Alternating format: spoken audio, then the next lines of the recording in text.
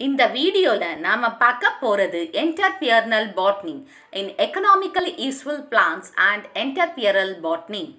Entrepreneurial Botany னா பாத்தீங்கன்னா plant resourcesல வெச்சு ஏதாச்சும் ஒரு business கொண்டு வரலாம், business பண்ணலாம். So plant resourcesல கிடைக்கிற things வெச்சு நாம business பண்ணலாம். அத பத்தி படிக்கிறது தான் இந்த Entrepreneurial Botany. So, இப்போ இந்த entrepreneur அப்படின்னு சொல்றோம்லையா businessman. ஓகே. ஸோ அவங்களுக்கு வந்து புது ஐடியா இருக்கும். அந்த ப்ராடக்டை கிரியேட் பண்ணுற ஐடியா அவங்க கிட்ட இருக்கும். ஸோ கிரியேட் பண்ண பிறகு அதை எப்படி பீப்புள் கிட்ட போயிட்டு ரீச் ஆகி பீப்புளை வாங்க வைக்கணும், மக்களை வாங்க வைக்கணும். வாங்கின பிறகு அது ஒரு ஆர்கனைசேஷனாக உருவாக்கும் சேல்ஸ் வரும்போது. ஸோ என்டர்பிரியர்ஷிப், அதாவது ஒவ்வொருத்தருக்குள்ளேயும் இந்த பிஸ்னஸ்மேன் இந்த பிஸ்னஸ் பண்ணணுன்றது வந்து பாப்புலர் ஆகிட்டுருக்கு பாட்னிஸ் ரிசோர்ஸஸை வச்சு. For example mushroom cultivation, seaweed liquid ஃபர்டிலைசராக use பண்ணலாம், ஆர்கானிக் பெஸ்டிசைட்ஸ் யூஸ் பண்ணலாம். ஸோ இதெல்லாம் வந்து ரொம்ப பாப்புலர் ஆகிட்டுருக்கு. ஸோ இதை வந்து நம்ம யூத், அதாவது நீங்கள் வந்து யங் ஸ்டூடெண்ட்ஸாக இருக்கீங்க, அதாவது ஹையர் செகண்டரி ஸ்டூடெண்ட்ஸில் இது ஒரு லெசனாக வச்சுருக்காங்க. ஏன்னா உங்களுக்கு வந்து இந்த டெவலப்பிங் ஐடியாஸ் நியூ க்ரியேட் பண்ணணும், ஸோ அதுக்கான ட்ரைனிங்கையும் கொடுக்கணும் அப்படின்னு. ஸோ இதில் நிறைய ஆப்பர்ச்சுனிட்டிஸ் இருக்குது பாட்னி ஸ்டூடெண்ட்ஸ்க்கு. இந்த மாதிரி என்டர்பிரியர்ஷிப் நான் சொன்னேன் இல்லையா, mushroom cultivation, seaweed liquid fertiliser, organic pesticides, அந்த மாதிரியெல்லாம். ஸோ இந்த ப்ரெசன்ட் சினாரியோ பார்த்திங்கன்னா இதை பற்றி நிறைய நாலேஜஸ் இருக்குது, ஸ்கில்ஸ் இருக்குது. அது எல்லாத்தையும் மெர்ஜ் பண்ணோம்னா ஒரு மீனிங்ஃபுல் வேல அவங்க அதாவது பிஸ்னஸ் பண்ண முடியும், அது ரீச் ஆகும். ஏன்னா இப்போ இருக்கிற சுச்சுவேஷனுக்கு வந்து ஆர்கானிக் ஃபார்மிங், ஸோ அந்த ஆர்கானிக் பழைய முறை கொண்டு போகணும். ஸோ அதையும் யூஸ் பண்ணலாம். அந்த மாதிரி டெக்னிக்ஸ் அதெல்லாத்தையும் எப்படி நம்ம நாலேஜ் பாட்னியில் இருக்கிற அந்த நாலேஜை வச்சு எப்படி யூஸ் பண்ணலான்றது சொல்லி கொடுக்கணும். ஸோ இந்த பொட்டானிக்கல் நாலேஜை வந்து பிஸ்னஸ் ஐடியாவாக மாற்றணும். அப்புறம் அந்த ப்ராக்டிஸும் வரணும், மாற்றிட்டு அதை ப்ராக்டிஸ் பண்ணி அதில் வந்து அவங்களுக்கு ஏர்னும் பண்ணணும். ஸோ ஏர்ன் பண்ணுறதுனால ஏர்ன் பண்ணணும். ஸோ இப்படி ஒரு ட்ரைனிங்கை ஸ்டூடெண்ட்ஸுக்கு கொடுக்கணும் அப்படின்னு சொல்லியிருக்காங்க. So skills with the practical knowledge, அதாவது நிறைய ஸ்கில்ஸ் இருக்குது, அது ப்ராக்டிக்கல் நாலேஜோட மெர்ஜ் பண்ணோம்னா எல்லாரும் வந்து ஒரு அதாவது நிறைய ஆக்டிவிட்டீஸ்க்கு வரும், அதாவது ஃபியூ ஆக்டிவிட்டீஸ் ஆஃப் என்டர்பிரியர்ஷிப்ஸ். ஸோ அந்த ஸ்கில்ஸும் ப்ராக்டிக்கல் நாலேஜும் என்டர்பிரியர்ஷிப்க்கு தேவையான ஒன்று அந்த ஆக்டிவிட்டீஸ்.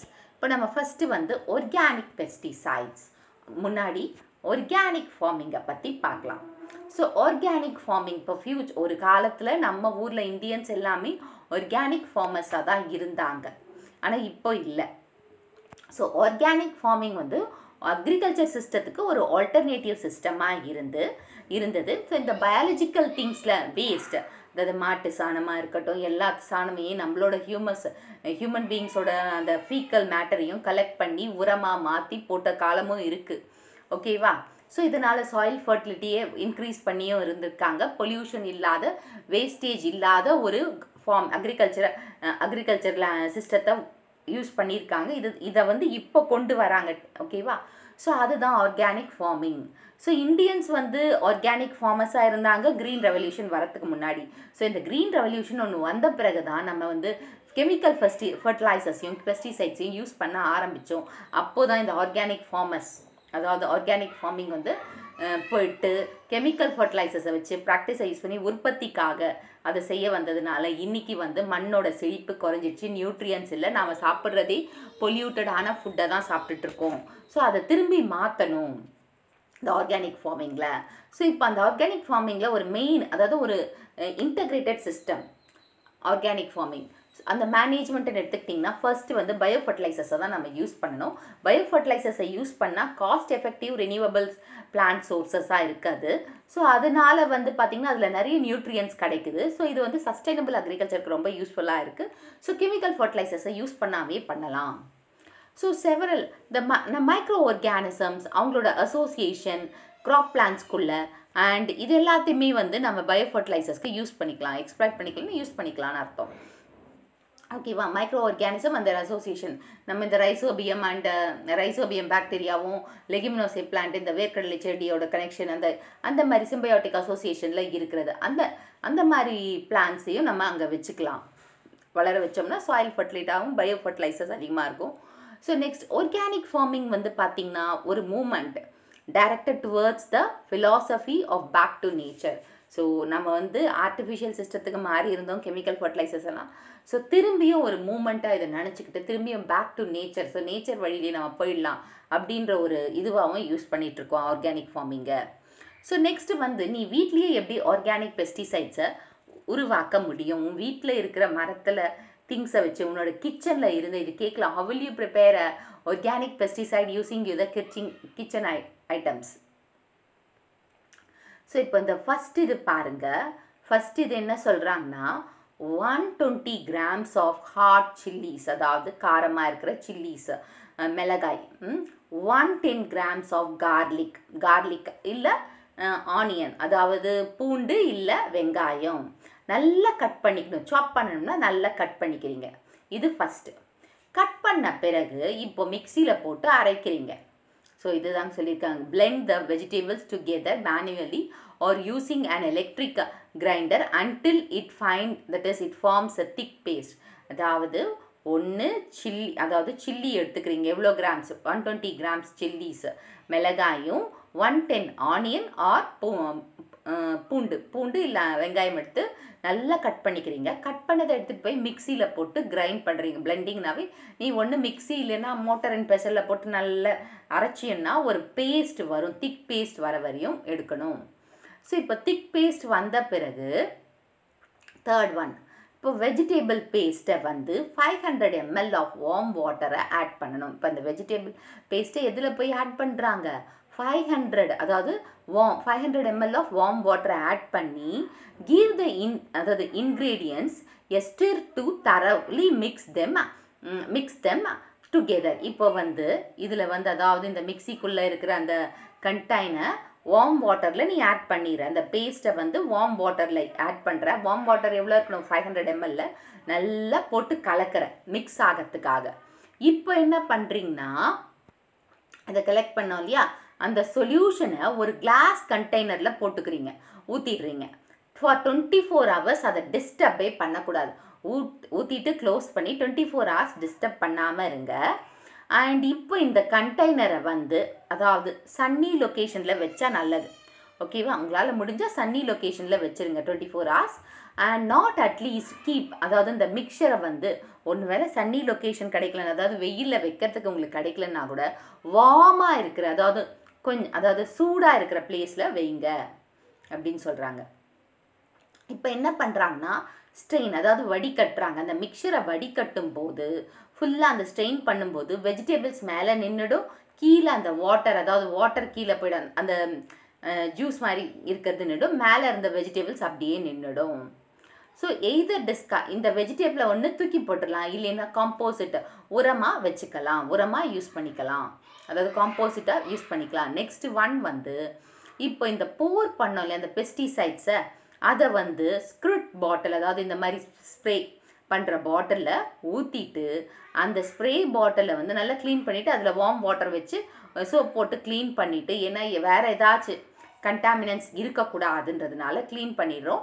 ஃபனலை வச்சு அதை ட்ரான்ஸ்ஃபர் பண்ணிடுறோம். ட்ரான்ஸ்ஃபர் பண்ண பிறகு அந்த நாசிலை ரீப்ளேஸ் பண்ணுறோம், மேலே இருக்கிற நாசிலை ரீப்ளேஸ் பண்ணிடுறோம், அதாவது ரீப்ளேஸ் பண்ணுறோம், அதாவது ஊற்றின பிறகு க்ளோஸ் பண்ணுறோம், அதுதான் ரீப்ளேஸ்ன்னு சொல்லியிருக்காங்க. இப்போது இந்த பாட்டில் இருக்குல்லையே, அந்த நாசில் இருக்கிற பாட்டிலை எடுத்துகிட்டு போய் செடிக்கு மேலே தெளிக்கலாம். ஸோ தெளிக்கும் போது எத்தனை அது பார்த்திங்கன்னா அந்த இன்ஃபெக்டடான செடிக்கு வந்து 4 to 5 பூச்சி பிடிச்ச செடிக்கு 4 to 5 days அந்த சொல்யூஷனை தெளிக்கலாம். அண்ட் 3 or 4 ட்ரீட்மெண்ட்ஸ் இந்த பெஸ்ட் வந்து பண்ண அந்த பெஸ்ட் வந்து எலிமினேட் ஆகும். அந்த மாதிரி 3 or 4 ட்ரீட்மெண்ட்ஸ் கொடுத்துட்டே இருக்கும்போது அந்த பூச்சி வந்து போயிடும், அதாவது செத்து போகும்.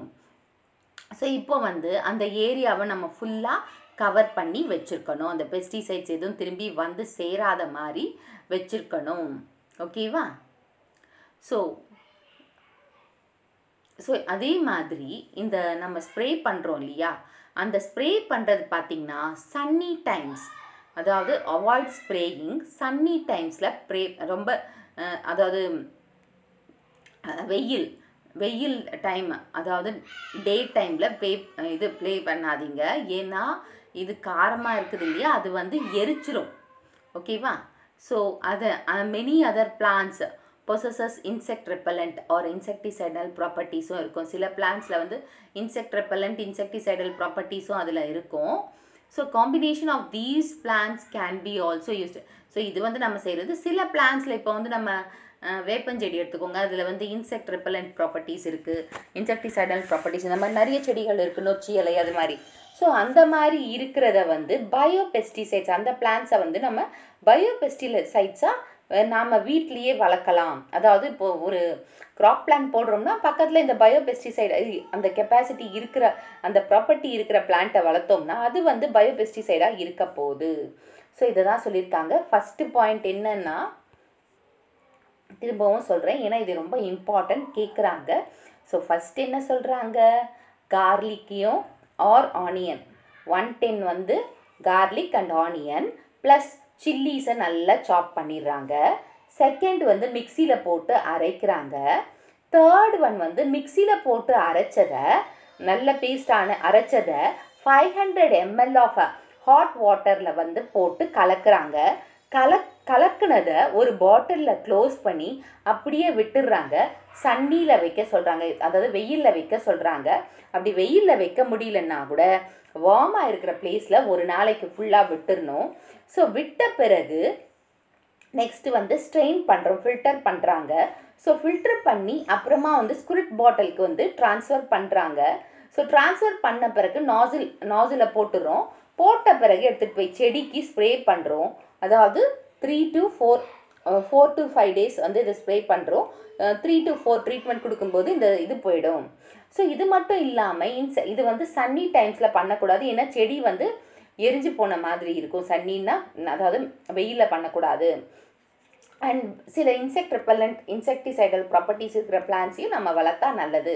அதை பயோபெஸ்டிசைட்ஸை நம்ம யூஸ் பண்ணிக்கலாம். இதுதான் இந்த சார்ட்டை போட்டுட்டு எழுதுனீங்கன்னா உங்களுக்கு 5 மார்க் கிடைக்கும். Organic pesticides. ஸோ பெஸ்ட் பார்த்திங்கன்னா ஏபிட்ஸ், ஸ்பைடர், மைட்ஸ், இதெல்லாம் வந்து பிளான்ட்ஸ், அதாவது பிளான்ட்ஸில் இருக்கிற ஃப்ரூட், ஃப்ளவர்ஸ் அண்ட் வெஜிடபிளுக்கு ஒரு சீரியஸ் டேமேஜை கொடுக்குதான். ஸோ அதனால் இதனால் வந்து கார்டன்ஸில் வந்து, அதாவது இது எப்போ வரும்னு பார்த்திங்கன்னா ஸ்வாமிங்னா அந்த ரீப்ரொடக்ஷன் டைம், அந்த டைமில் வந்து கெடுத்துட்டு போயிடும் க்ராப்பை, அந்த டிசீஸும் வந்துடும். ஸோ இந்த கெமிக்கல் பெஸ்டிசைட்ஸை நம்ம போடுறோம், அது ஹியூமன் ஹெல்த்துக்கும் என்விரான்மெண்ட்டுக்கும் ஆபத்தானது. So the fruits and vegetables வந்து அந்த பெஸ்டிசைட்ஸ் போட்ட உடனே நம்ம எடுத்தோம்னா அது சேஃப் கிடையாது, நம்ம எடுத்துக்கிறதுக்கு அது அன்சேஃபாக இருக்குது. ஸோ தேங்க்ஃபுல்லி நிறைய ஹோம்மேட் ஆர்கானிக் ஆப்ஷன்ஸ் எல்லாம் இங்கே இருக்குது பெஸ்ட்டை வந்து வெளியில் அனுப்புறதுக்கு. ஸோ நெக்ஸ்ட்டு வந்து Bio-pest repellent. So botanical pest repellent insecticidal made with dried leaves of Azadirachta indica. நான் சொன்னேன் இல்லையா, நீம் வேப்பலையில் இருக்குன்னு சொல்லிட்டு இன்செக்டிசைடல் ப்ராப்பர்ட்டிஸ். ஸோ இந்த அசாடிராக்டா இண்டிகான்றது நீம் வேப்ப மரம், அதோட இலையில் வந்து insecticidal best repellent and insecticidal property அதுக்கிட்ட இருக்குது. இது எப்படி நீங்கள் பண்ணலான்னு பார்த்தீங்கன்னா, இல்லை மரத்தில் இருந்து லீவ்ஸை பறித்து நல்லா சாப் பண்ணிக்கோங்க. சாப் பண்ணதை 50 litre container and fill off with water. அந்த 50 லிட்டர் கண்டெய்னரில் பாதி 50னா 25 வந்து வாட்டரை ஊற்றி வச்சுக்கோங்க. அண்ட் அது மேலே ஒரு லிட்டை க்ளோஸ் பண்ணி மேலே வந்து மூடி போட்டு வச்சுருங்க. 3 days அந்த இலையை போட்டு, அந்த 50 லிட்டர் கண்டெய்னரில் இலையை போட்டு க்ளோஸ் பண்ணி வச்சுக்கோங்க. வாட்டர் பாதிக்கு ஊற்றிட்டு மேலே தட்டை போட்டு 3 நாளைக்கு டிஸ்டர்ப் பண்ணாமல் வச்சிங்கன்னா ப்ரீவ் ஆகும். ஸோ ப்ரீவிங் ஆகும், மக்குற மாதிரி. இப்போ ப்ரீவிங் அண்ட் பேக்கிங் இல்லையா, அந்த புளிக்கிறதுக்காக ஃபர்மெண்டேஷன் சொல்கிறாங்க இல்லையா, அந்த மாதிரி ப்ரீவ் பண்ண வச்சுருந்தீங்க, ப்ரீவிங் மக்கணும் அப்படின்னு வச்சுக்கோங்க. ஸோ யூஸிங் அனதர் கண்டெய்னர், இன்னொரு கண்டெய்னரில் அதை ஸ்ட்ரெயின் பண்ணிக்கணும். ஸ்ட்ரெயினாக வடிகட்டணும் அந்த ப்ரீடு, அதாவது 3 daysக்கு அப்புறமா அதை வடிகட்டும் போது லீவ்ஸ் வந்து ரிமூவ் பண்ணிடணும். ஸோ இந்த லீவ்ஸ் வந்து ரிமூவ் பண்ணுறது த்ரூ ஃபைன் மெஷ் சீவ், அதாவது வடிகட்டுறதுக்கு அந்த சீவ் மாதிரி இருக்கும் இல்லையா, ஜல்லடை, அதில் தான் நம்ம ரிமூவ் பண்ணணும். இப்போ இந்த ஃபில்ட்ரேட் எடுத்துகிட்டு போயிட்டு பிளான்ட்ஸில் ஸ்ப்ரே பண்ணோம்னா என்ன வரும், ரிப்பல் பெஸ்ட் வந்து அங்கே இல்லாமல் போயிடும். ஸோ மேக் ஷியர் இப்போ இந்த பெஸ்ட் ரிப்பலண்ட் வந்து ஸ்டிக்ஸ் வந்து to the plans 100 ml of cooking oil and oil amount of that is same amount of the soap water. இது வந்து அந்த பெஸ்ட் ரிப்பலண்ட் வந்து பிளான்ட்டோடைய ஒட்டிக்க கூடாது. அதனால என்ன பண்ணுறாங்கன்னா 100 ml ஆஃப் குக்கிங் ஆயில் இருக்கு இல்லையா வீட்டில் சமையலன்னு, அதையும் சோப் வாட்டரோட மிக்ஸ் பண்ணி ஸ்ப்ரே பண்ண சொல்கிறாங்க. ஸோ இதனால் வந்து இலை போயிட்டு ஸ்டிக் பண்ண அந்த பெஸ்ட்டு அந்த ஸ்டிக் பண்ண விடாமல் இருக்கிறதுக்காக. இப்போ ஸ்ட்ரீவ்ட் லீவ்ஸ் இருக்கு இல்லையா அந்த மிக்சரு, இதை வந்து காம்போசிட், அதாவது இந்த வேப்பிலையிலேருந்து அந்த ஸ்ட்ரெயின் பண்ணி வச்சுருக்கோம் இல்லையா அதை வந்து காம்போசிட்டாக யூஸ் பண்ணிக்கலாம், உரமாக யூஸ் பண்ணிக்கலாம். சில பிளான்ட்ஸ்க்கு பேஸை அந்த பேஸில் போட்டு வச்சுக்கலாம். ஏன்னா அதுவும் பயோ ஃபர்டிலைசராக யூஸ் பண்ணலாம் அப்படின்னு சொல்லியிருக்காங்க. ஸோ இந்த வீடியோ உங்களுக்கு பிடிச்சிருக்கும் புரிஞ்சிருக்கும்னு நினைக்கிறேன். இந்த வீடியோ உங்களுக்கு பிடிச்சிருந்தா ஒரு like, share, subscribe to science easy tech channel. உங்களுக்கு ஏதாச்சும் டவுட்ஸ் இருந்தால் கமெண்ட் பாக்ஸில் போடுங்க. என்னோடய பழைய வீடியோ லிங்க்கை டிஸ்கிரிப்ஷன் பாக்ஸில் கொடுத்துருக்கேன், நீங்கள் வேணால் போய் பாருங்கள்.